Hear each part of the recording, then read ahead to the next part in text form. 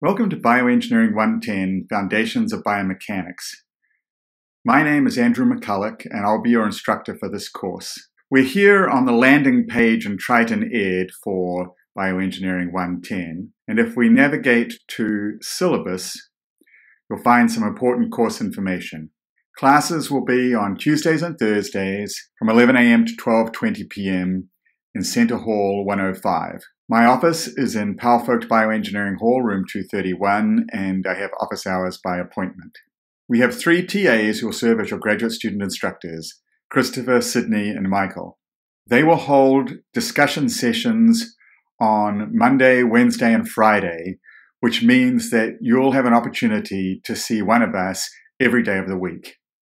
So let's go ahead and meet our TAs.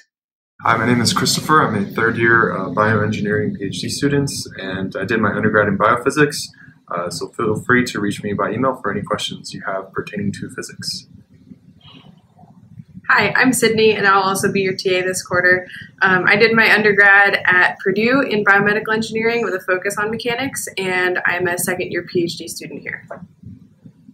Hello, my name is Michael. I am also a second-year PhD student here, and I did my undergrad at Northwestern University in biomedical engineering. You should plan on attending one of the tutorial sessions per week. There may or may not be enough room for you to attend more than one. The objectives of Bioengineering 110 are to learn the concepts, notations, and theories and applications of statics, dynamics, and continuum mechanics to engineering problems in general, but in particular to problems in biomechanics. Some of the key concepts that we'll be covering include forces and moments, equilibrium, kinematics and kinetics of rigid body systems, stress and strain rate, constitutive properties for stress in solid and fluid materials, and the governing field equations for conservation of mass, momentum, and energy. Theoretical problem solving and the role of engineering design will be emphasized in weekly homeworks and posted here on TED. And this course is a required prerequisite for Bioengineering 112A and 112B, where problems in biomechanics will be studied in more detail, and which will build on the mechanics foundations in this course to get into more interesting and detailed problems in solid and fluid biomechanics. 112A will focus on biosolid mechanics, so the solid mechanics of biological tissues, and 112B focuses on biofluid mechanics and cell mechanics. But first we need to learn more about mechanics, and so that's what 110 is all about. Now, this course is going to be flipped. So most of you know what that means. It means that the lectures will actually be here online as videos, and you'll view them before you come to class. And then in class, we'll use that time to work together, solving problems and learning from each other and answering questions. To facilitate that process, we'll use clickers. And if you already have a clicker, then that's all you need to know. Just bring it to class. If you don't have a clicker, then you'll need to get one. So this is an iClicker 2. You can buy them, you'll use from the bookstore. The iClicker 1 doesn't have the LED display, and that will work too. Unfortunately, you can't use the iClicker Go app because that's not supported by UCSD, but a used or new clicker will suffice. If you have a roommate or someone who's taking a different class where they use a clicker at a different time, you can use their clicker for this class and register it for this class.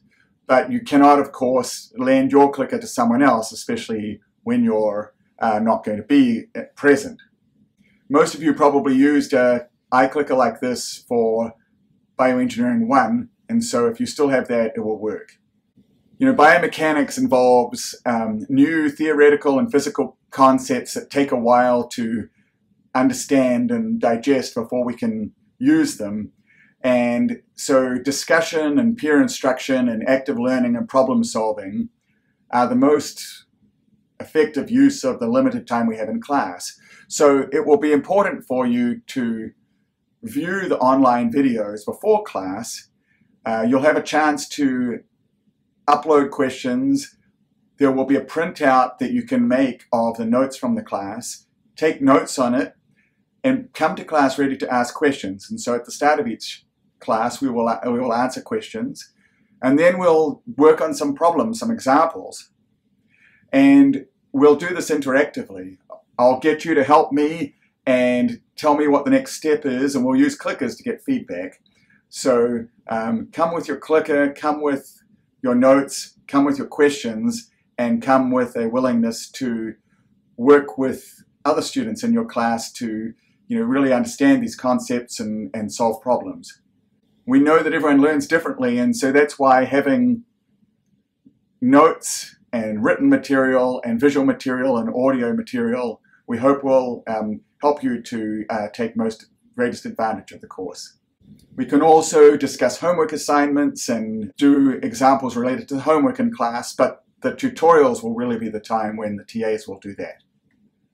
Now, there's no required textbook for this course. However, this book by Humphrey and DeLange, An Introduction to Biomechanics, Solids and Fluids, Analysis and Design, is the textbook for Bioengineering 112A and B. So if you want to go ahead and get it now, it could be a useful reference for 110. It has some foundational mechanics material in it. Or if you want to wait and see if you can find a used copy or something, then by all means wait till the winter quarter to get it. One of the reasons you don't need this book now is because it's mostly on the biomechanics applications, and we have to start by learning statics and dynamics. The textbook that I use on statics and dynamics is by Beer and Johnston. It's a classic engineering text. And if you want to buy a book on statics and dynamics, this is the one to buy. But we'll only be doing a few weeks on statics and dynamics, so I don't expect you to buy this book. There are PowerPoint slides and examples online at the website for this book, so you may find that more than sufficient for your needs.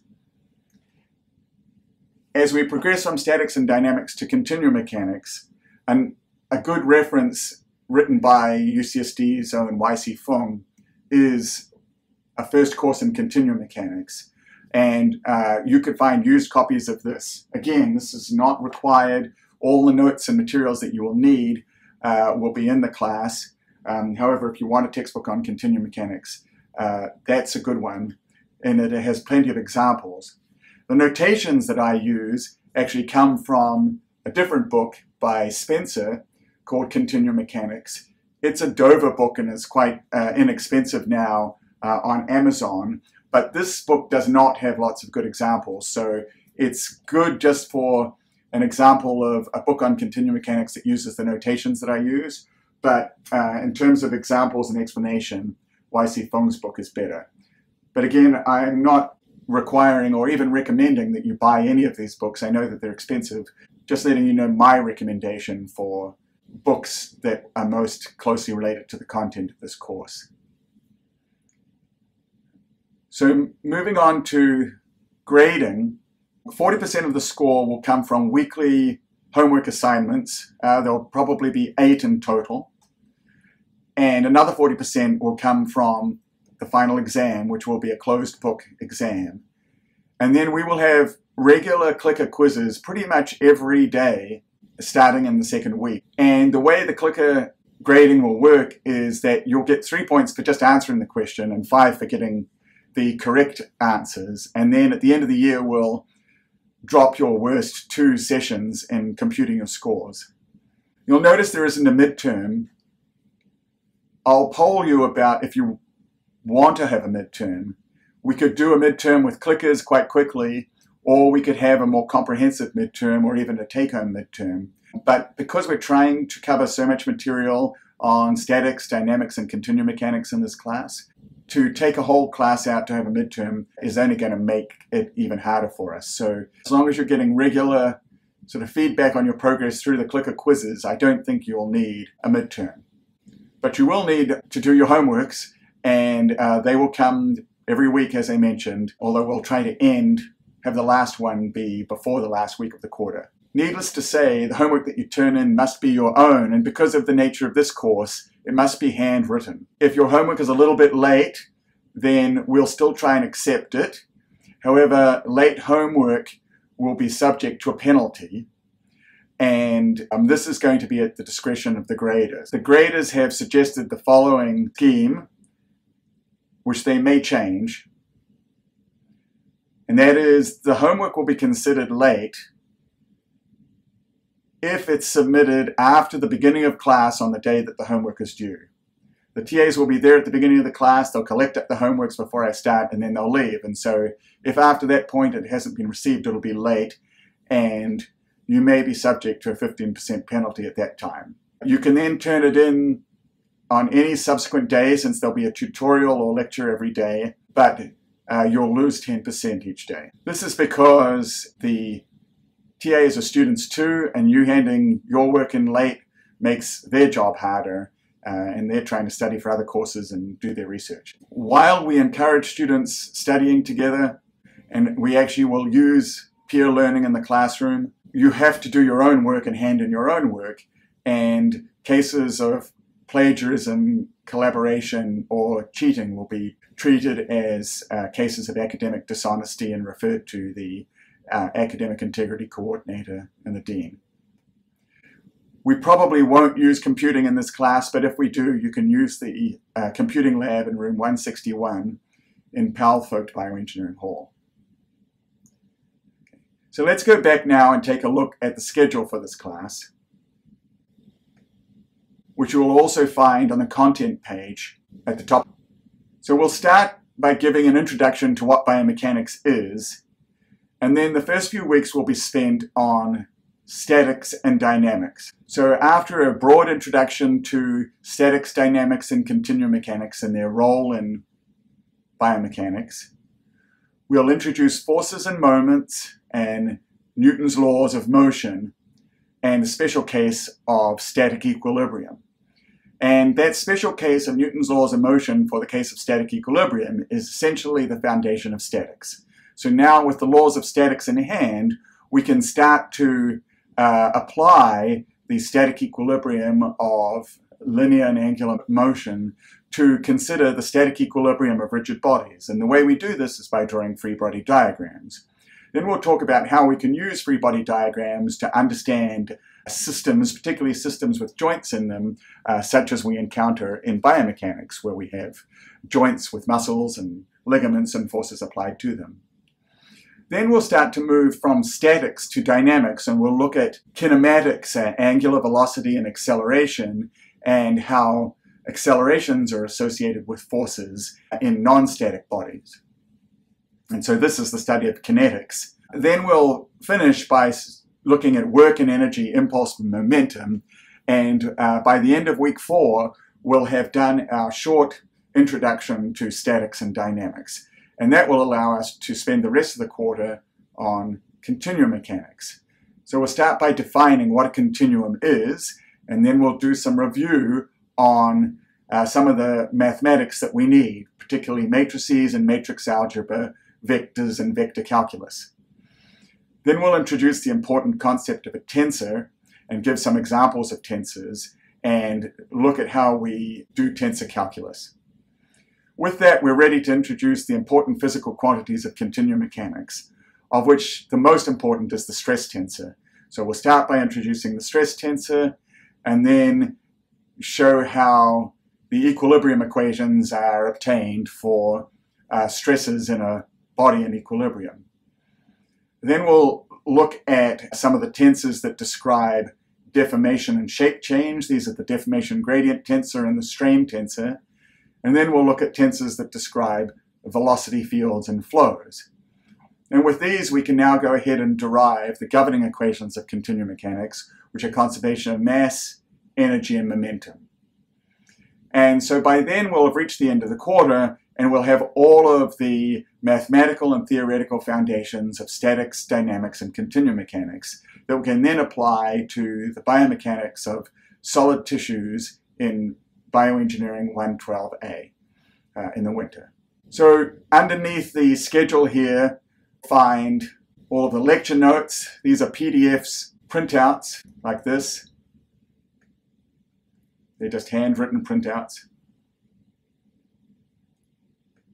Also on the content page. And these links here, these PDF links, are to those lecture notes. There'll be occasional handout, and then there'll also be interactive video for every class. Now, you'll find those video links here on the interactive webcast folder, or you can link to them clicking this link that says PlayPosit. So PlayPosit is a site that broadcasts annotated versions of the videos, like this one here. And you can see that the video includes some little sidebars and questions and so forth.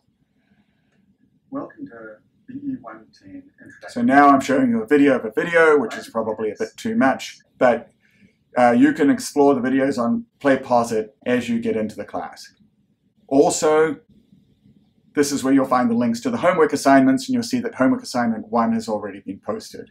So I think that's it for our class. We've talked about the website, the TAs, the tutorial times, the flipped format of the class, and the topics that we'll cover, the use of clickers, and where you'll find your notes, lectures, and homework assignments. So you can proceed now to view the first lecture for the class, my introduction to biomechanics, statics, dynamics, and continuum mechanics in biology, and come ready for the first day of class with your questions. I look forward to seeing you there.